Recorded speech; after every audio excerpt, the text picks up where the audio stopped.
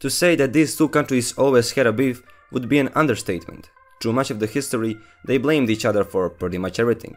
In the 1990s, after a bit of tomfoolery, they started a conflict which lasted for 5 years and was really bad. Tens of thousands died with horrible suffering on both sides.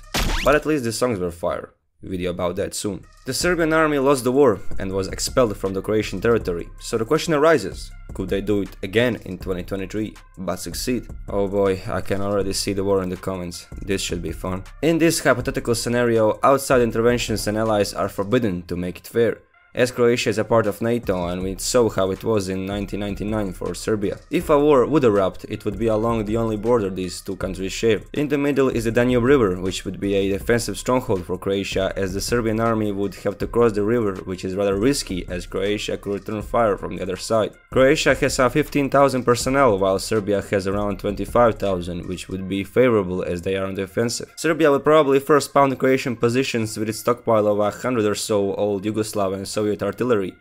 Also, they will try to establish air superiority, as Croatia currently has a dozen of old MiG-21s, which would fail against Serbian 11 modernized MiG-29s. Croatia did order 12 modern Rafales, but they have not been imported yet, only one for training. Luckily for the Serbian Air Force, Croatia has poor anti-air defenses, relying on just manpads and short-range French systems, so without Rafales, Serbia would likely establish air superiority, which would give them massive advantage as they could engage Croatian positions unopposed. But still, there is a risk for ground support missions, as modern manpads are really dangerous.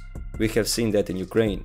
Also, a small number of Serbian MiG helicopters and drones would be at risk as they are flying low. Main armored thrust of 300 or so Serbian M84 and T-72 tanks will probably come in the south of the border beneath the Danube River, as it would be less difficult and risky to cross. However, Croatian anti-tank missiles like American Javelins and Swedish AT-4s will probably, if used right, take them out easily if not supported by Serbian MiGs and infantry. Croatia would likely spot them with drones and strike with German howitzers, which have shown to be precise. Also, Croatia has hundreds of Bradleys and Patriots, which have TOW and Spike anti-tank missiles. Both sides do not have any long-range missiles, so most likely Serbia could strike Croatian military HQs and logistics with MiG-29s inside Croatia.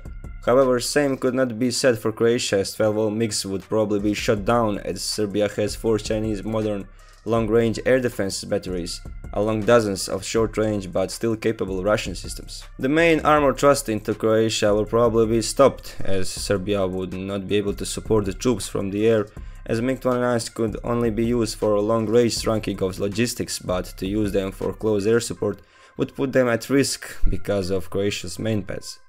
Also, Serbia does have 10 or so J-22 close air support jets, but they would not be a game changer as they are just not numerous and capable enough. Successful attacks in history had to have huge numerical and technological advantage, overwhelming air superiority and good terrain, sometimes all that combined. Serbia has none of that, so the attack will probably result in trench warfare, as neither side has much greater force than the other. So it would resort to a game of exhaustion, where both sides try to wear each other down. But as both sides are almost equally matched, stalemate is highly likely. As for casualties, attackers almost always in this kind of scenario have greater casualties, so Serbia is more likely to lose more men and equipment. So the answer is no, Serbia would not be able to invade Croatia.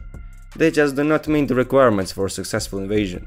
But of course, this is just a hypothetical scenario, and as we have recently seen, modern warfare is extremely complicated and has a lot of factors, so take this with a huge grain of salt. What do you think about this scenario? Tell me in the comments, I am more than happy for discussion. And if you like this video, consider watching the video on why some Croatians do not like the purchase of Rafales.